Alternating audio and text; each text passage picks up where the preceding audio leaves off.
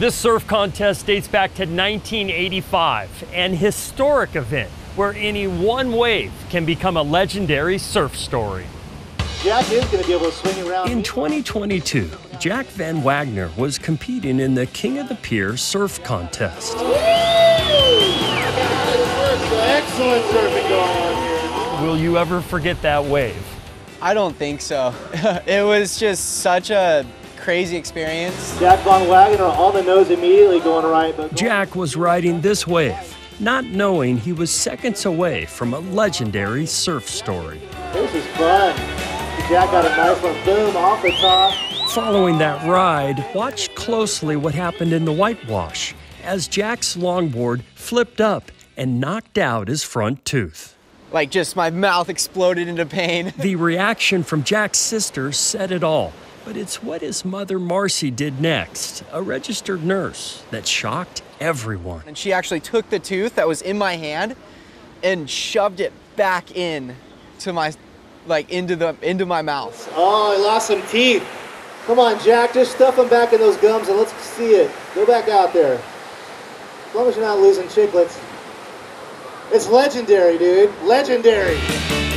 CBS 8 has covered this surf contest for decades. The three-day festival is free to the public. It'll have food, music, and raffles, plus an opportunity to support the rebuild of the pier.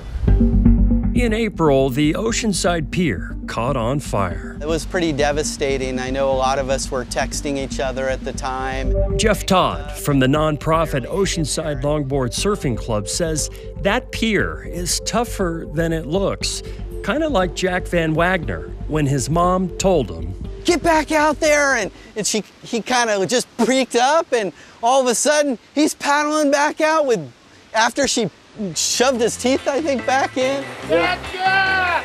Oh, that's my boy, Jack Wackett Van Wagner. There he is outside. Jack then stroked into this contest-winning ride. This is epic. As the DJ queued up the classic Christmas song, "All I Want for Christmas Is My Two Front Teeth." Jack beat the world champion Taylor Jensen in that final heat and thought to himself, At least something good happened today. Jack then defended his title to become the King of the Pier again in 2023. I'm hoping to go 3 for 3 this year. As for his mom's dental work, Still the original tooth.